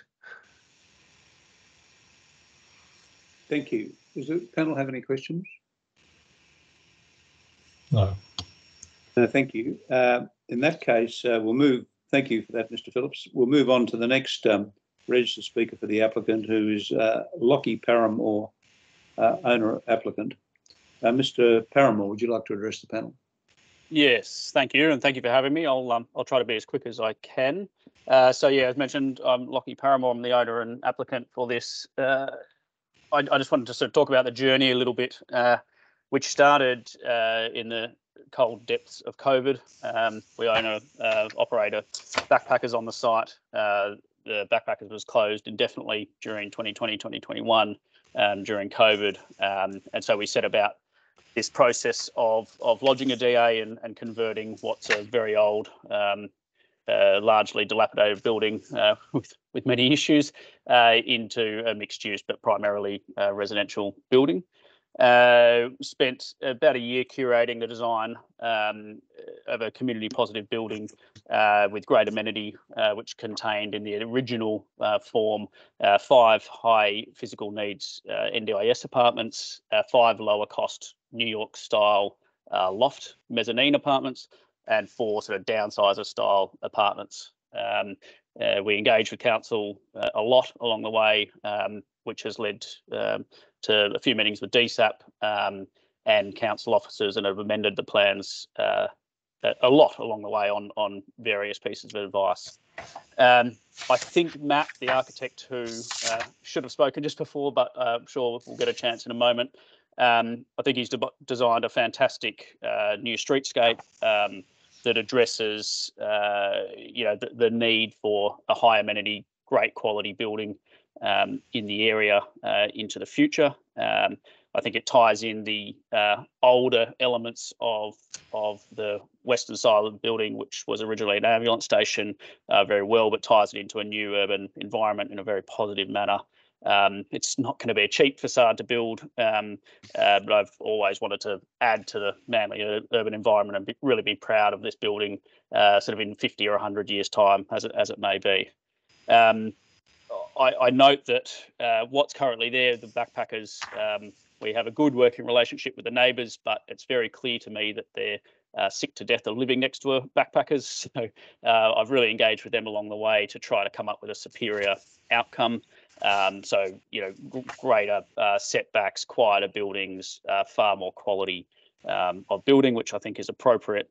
And ultimately, where we are in the process, which is 3 years down the path and numerous changes on conflicting advice, I would love to keep this process out of the clogged court system. I'm willing to do what's fair and sensible to achieve an outcome that's going to be great for the community, great for the neighbours, and great for the occupants.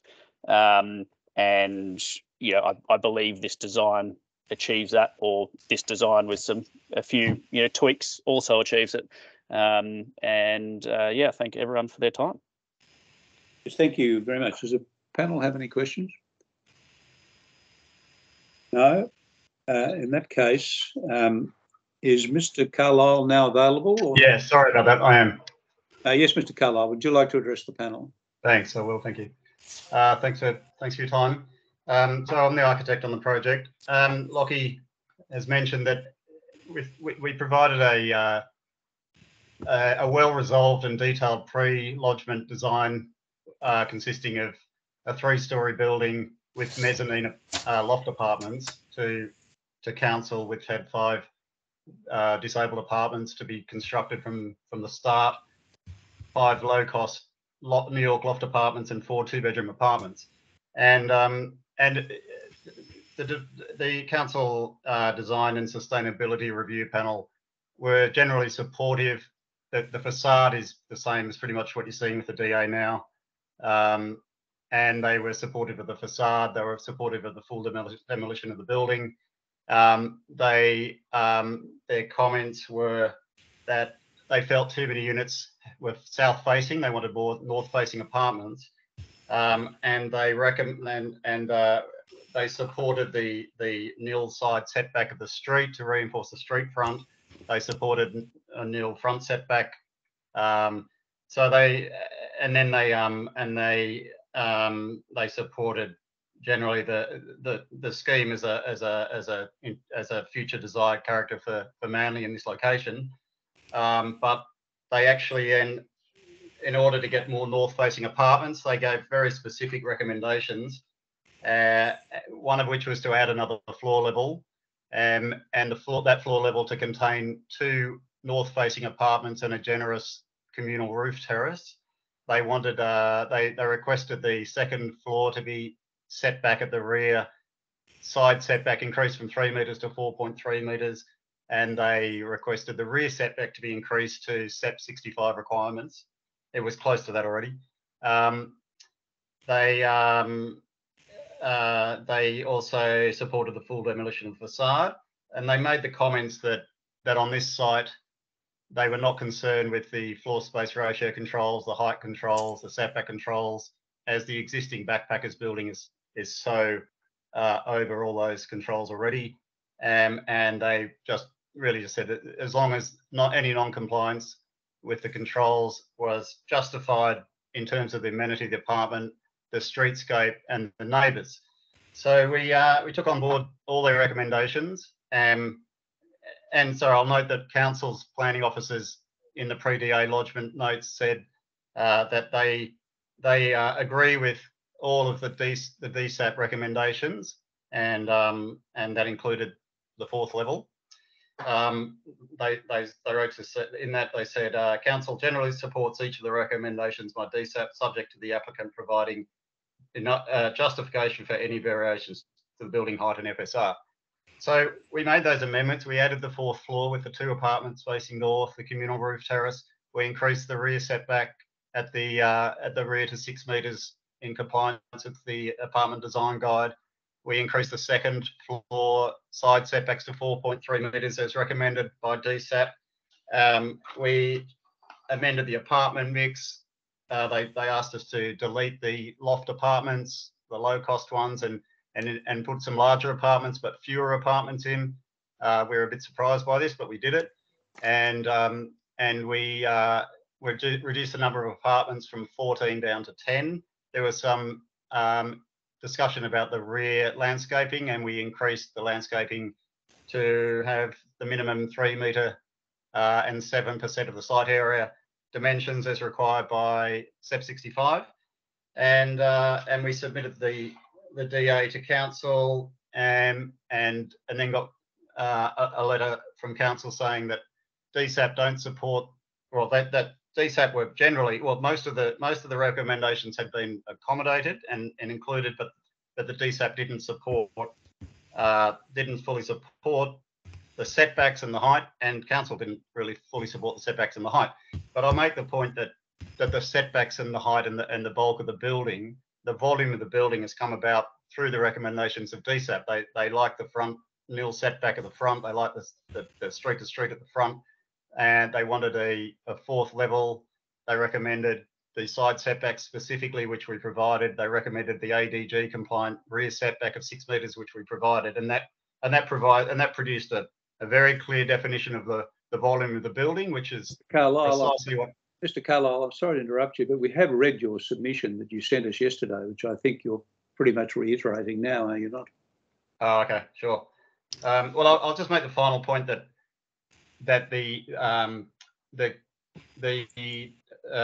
council's assessing officer's comments in the first few pages note states that council has assessed the development application against the SEP 65 and council's privacy controls, and find that the privacy issues are acceptable, and the council has also assessed overshadowing controls of SEP 65 and council, and finds the overshadowing acceptable, and no overshadow of neighbours, and that the streetscape is acceptable. So in terms of justifying the non-compliance of FSR and height, the main issues of any non-compliance of FSR and height and bulk are problems with overshadowing neighbours, overlooking neighbours, or poor streetscape. And council have stated in their assessment that they have no problem with the overshadowing of neighbours, they have no problem with the overlooking of neighbours, and they have no problem with the streetscape. So we're just very confused as to why we've done everything council have asked. They state that they don't have any problems with overshadowing, overlooking, and streetscape. The DSAP supports the heritage demolition of the facade in the heritage conservation area, and yet they're recommending for refusal. We're just extremely surprised and confused, and would request that the panel review what I've said and what council and DSAP have recommended to us, and also we believe that the design is an excellent design and doesn't overshadow, doesn't overlook, and is beneficial in the streetscape, and provides a good mix of residential accommodation badly needed in central Manly. Yes, thank you very much. Thank you. Does the panel have any questions?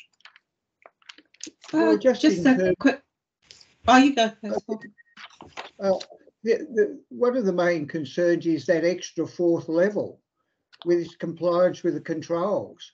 That's not characteristic of that area, and that sets a precedent for other redevelopments, which is contrary to the current controls, isn't it?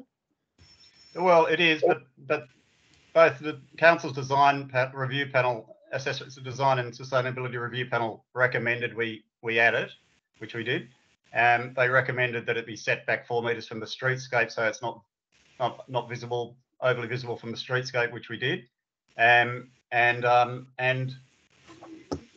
they agree with us that density in a central Manly location, 400 metres to the ferry, and getting as many housing in suitable locations near to public transport is desirable if it doesn't detrimentally affect neighbours and streetscape, which they say it doesn't. So to me it seems a good location to subtly increase a little bit of density in a central location near public transport without affecting others. Matt, if I can just follow up on that. I mean, one of the design review panel, what they said, as I understand, was that it had to be justified against a number of criteria, including impact on the public domain. All of your photo montages are quite close to the side. If you're coming up Belgrave Street, that top floor would be very visible, wouldn't it? Coming up Belgrave. Well, Well, because it's not right on the corner, when you go down Belgrave, I guess as you're approaching near Manly Oval, you'd see it looking up, but further back Belgrave, you wouldn't see it because the buildings on Pittwater Road on the east side would hide it, including, but the further away you get, and you can see it for quite a distance down Belgrave, that top floor becomes very visible. And I'm just following up what Bob said. I mean, it will stick up above the adjoining two buildings. So, and again, the whole of the floor is above the height standard. Mm. I understand what you're saying. I mean, I think obviously the state government's looking for higher density, and that's someone's got to be first. You know, that's what happens. I mean, you know, that they're needing higher density in central areas. They're bringing it out this week. You know, it'll be. But the appropriate way of dealing with that, if you thought the density of that strip needed to be changed, would be a planning proposal, not a clause 4.6. Well, except that in this instance, the design and sustainability review panel recommended it. In fact, and council endorsed it and said we agree with DSAP's recommendations, and we've gone ahead and just done what DSAP have recommended and council have recommended. So they didn't ask for a planning proposal; they asked for another floor. I'm not suggesting. I'm simply saying that if you think the controls are wrong, that's the answer. A planning proposal. If you're relying on the existing controls, you have to justify them against the objectives of the control, and one of those, including bulk. If you're seeing it from not from closer quarters, or less so from closer quarters, but certainly coming up from other public streets surrounding the site, and it's popping up well above the adjoining buildings. That's a bit of a bulk problem, isn't it? I think I agree with you. I think the commercial building on the corner of Pittwater Road and Raglan Street is not the prettiest building, and it's underdeveloped. It's only 2 levels, where its height control is also it's actually higher. I think it's 12 metres. And I would expect in time that building on the corner will be developed, and corner sites are often taller than other sites because they become a sort of a feature on the corner. So I could imagine, as I said, other buildings potentially getting bigger in the central Manly area. So sort of somebody ends up being first. There's obviously buildings on a little bit further away that are much taller than this one down on the beachfront.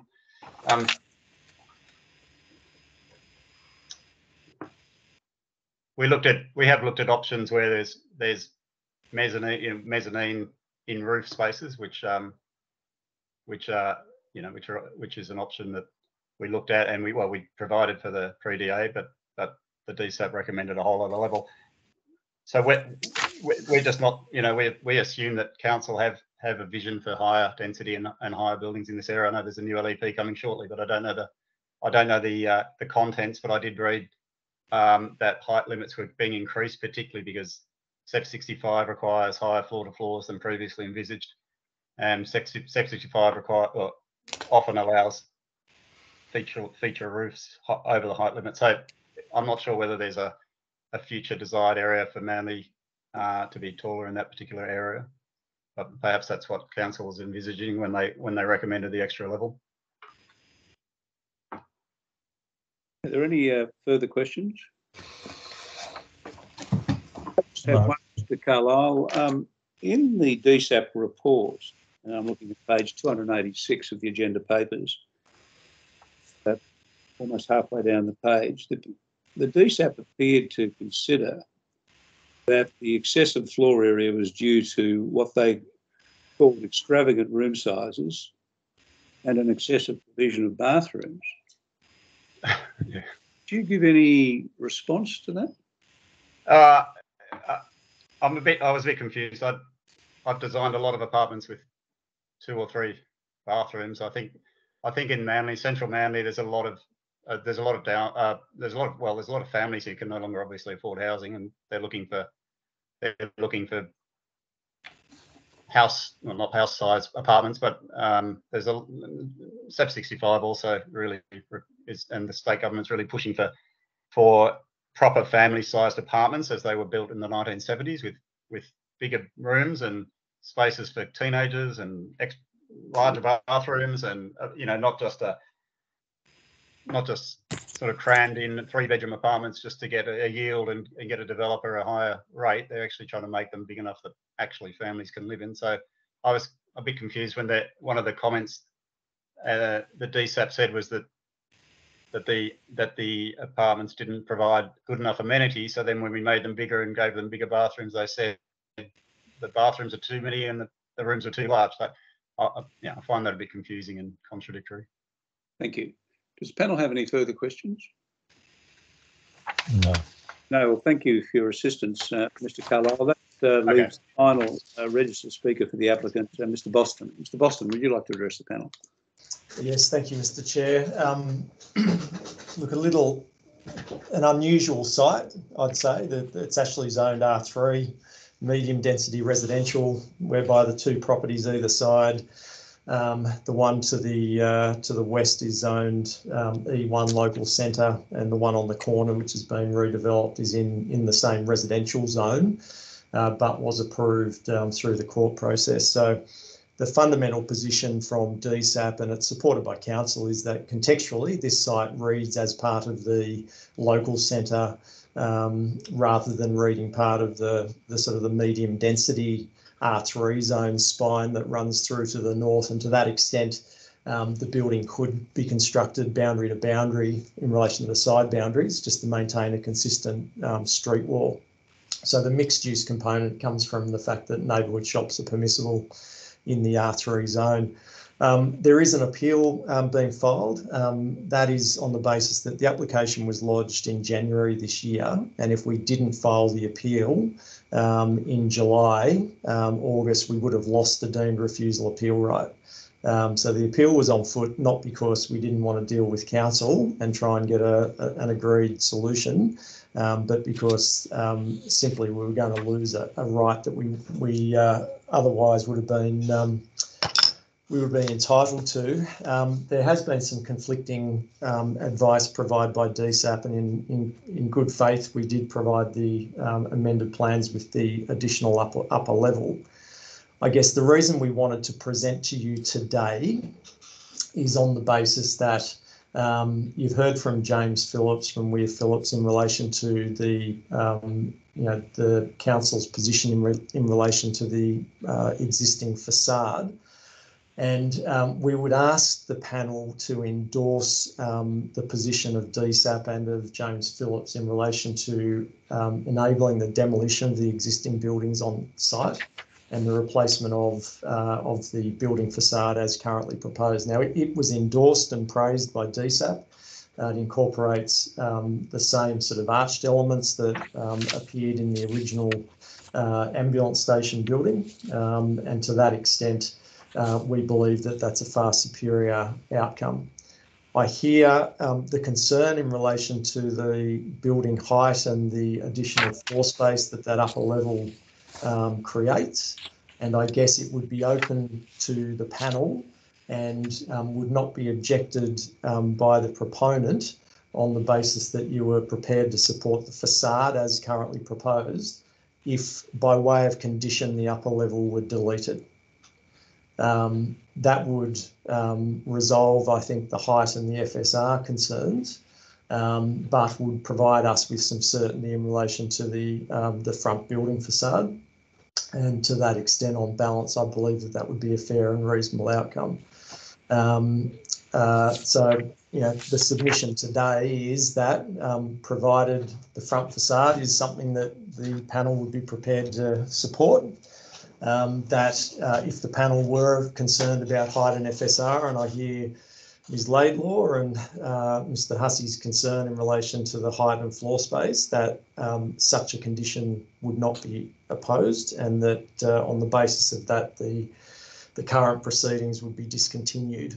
Apart from that, happy to answer any questions that might arise. Yes, one question. Often when you make a change, you create two other problems. Simply putting a condition on to delete the top level, is that likely to create a lot of other problems? Because you have, if you're getting a consent, that would relate to the number of plans that is before the panel. and they probably need extensive or a fair bit of modification. Oh, look, that's not an unusual proposition, that there's a condition imposed that requires amendments, either by way of a deferred commencement condition, whereby the amended plans come back to the consent authority to sign off on, or alternatively, it's just something that's dealt with at CC. If the upper level were deleted, then yes, there's apartments deleted and the communal open space.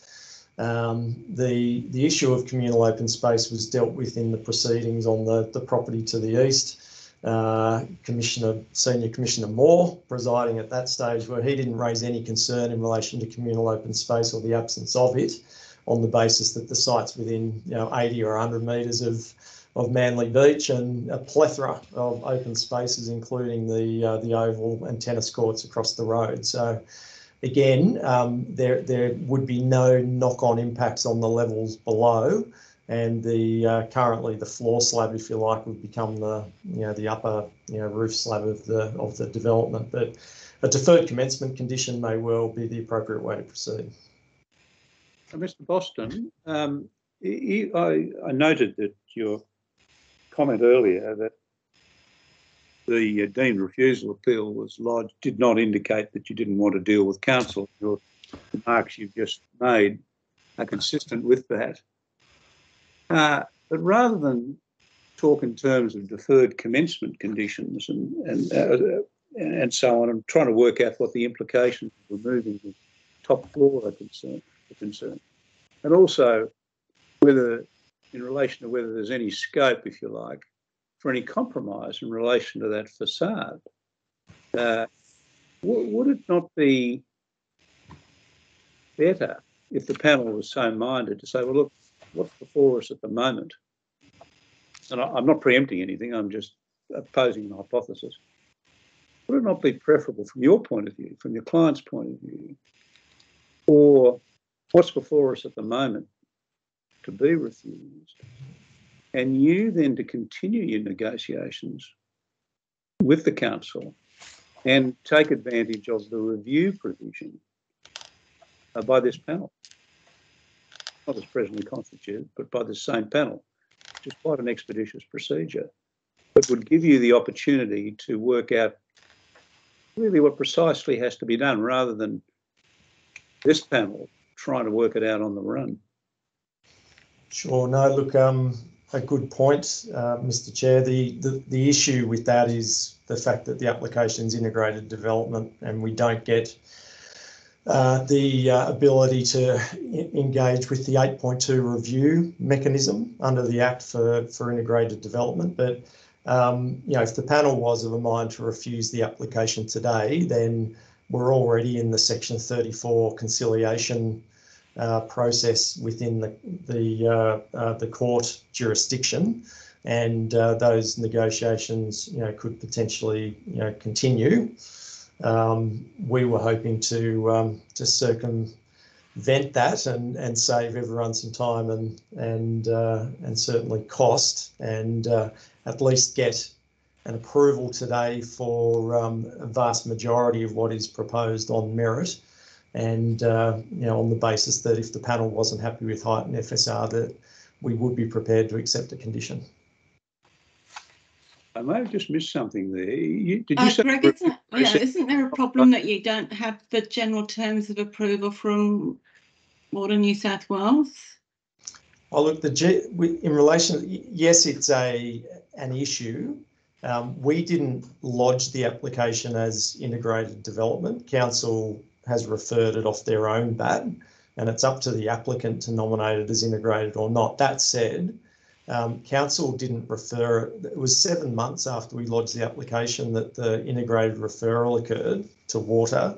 And my understanding is Water now has everything that they need to issue the GTAs. And again, if the panel was of a mind otherwise to support it subject to conditions, then the panel, could potentially ask staff to follow them up today and ask for a copy of those GTAs. They've certainly had, the referral and the information that they've requested for sufficient time. Can I say something on that for a minute? My understanding is that the water referral was regarding any potential dewatering required during construction if the building was below the water table. But my experience in Manly, and I designed the building next door and quite a few on the beachfront, is that we would be well above the water table. So I would not expect there to be any issue with dewatering anyway. So I don't believe that the water application has any particular problems. Yes. Okay. Well, does the panel have any other questions? No. Well, thank you, Mr. Boston, and the other speakers for your assistance. Thank you very much. Cheers. So that then concludes the public meeting. As I indicated earlier, the panel will shortly go into closed session to consider all the matters on the public public meeting agenda, and also the matters that are not on the public meeting agenda that I identified at the start of the day. So I will now close this meeting, and the panel will resume in about half an hour at 2:30, closed session, to consider those matters. This public meeting is now closed.